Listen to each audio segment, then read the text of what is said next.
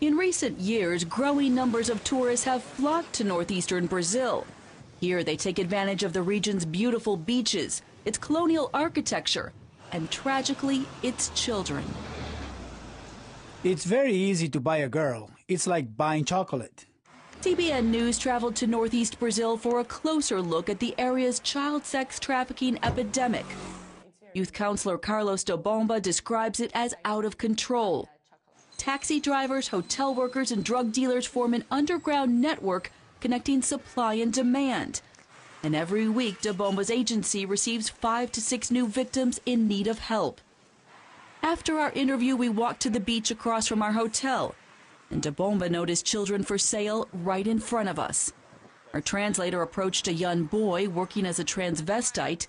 He agreed to tell us how the system works. They come in the car. They ask how much it is. I tell them, and they say if they want me, and if they want me, they take me. Leah uses the $25 to $50 per trick to buy clothes and food for himself and his mom. He told us he started at age 14. His life of pain was clear. I don't like it. I hate it. I just do it because I need it. Brazil may soon overtake Thailand as the #1 country in trafficked children. The United Nations estimates that more than 250,000 are sexually exploited here.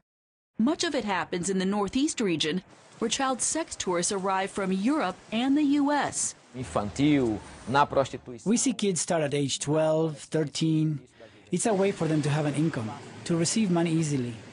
And as if the problem of child sex trafficking wasn't bad enough, the worst may be yet to come.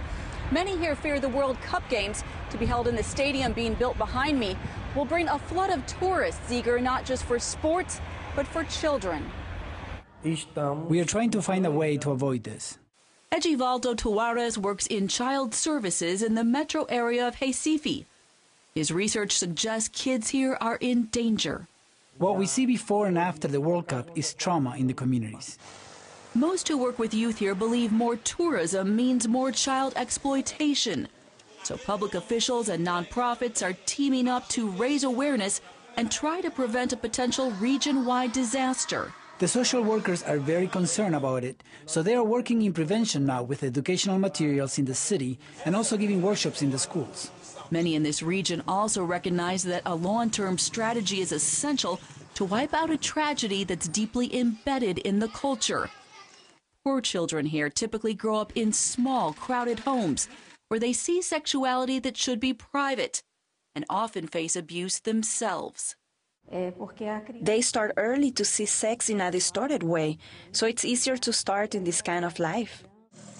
Drug dealers also take advantage of kids addicted to crack and other illegal substances. It's also common for desperately poor parents to encourage their children to sell themselves. The moms, sometimes they put their children in this situation because they need help. In the case of Sophia, a 15-year-old we met, her parents simply looked the other way. Sophia says she stopped because she wants a better life. I realized it's not good. You can get pregnant and be unable to go on with your studies and get a good job. The U.S.-based ministry Compassion International is in the sex trafficking fight for the long haul. Compassion uses child sponsorships to fund ministry centers across the country. We are not only providing a place for them to come to avoid the streets, but we are concerned about giving them an education in a holistic way so they can have a different opportunity than their parents. Compassion partners with local churches to take care of children's physical needs, and it emphasizes academics, including a special curriculum that targets sexual abuse. Compassion's approach also emphasizes decision-making for a lifetime. It's a tough concept for so many children whose families desperately need help now. But prevention via one-child sponsorships may be the most effective strategy. In a recent survey, economists rated it #1 in the long-term fight against poverty. I believe the best way to combat exploitation is the prevention we're doing in partnership with Compassion. And for that reason, Tuarez has become a regular at this project, building relationships with kids in the hopes of helping them to realize their dreams. For these children, it's not too late. And it may not be too late for Leah. After our interview, we prayed for him and for his dreams. I would like to get married with someone I'm in love with and quit doing what I do. Leah told us he'd like to become a nurse.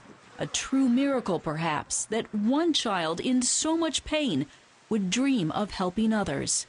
Reporting in Recife, Brazil, Heather Sells, CBN News.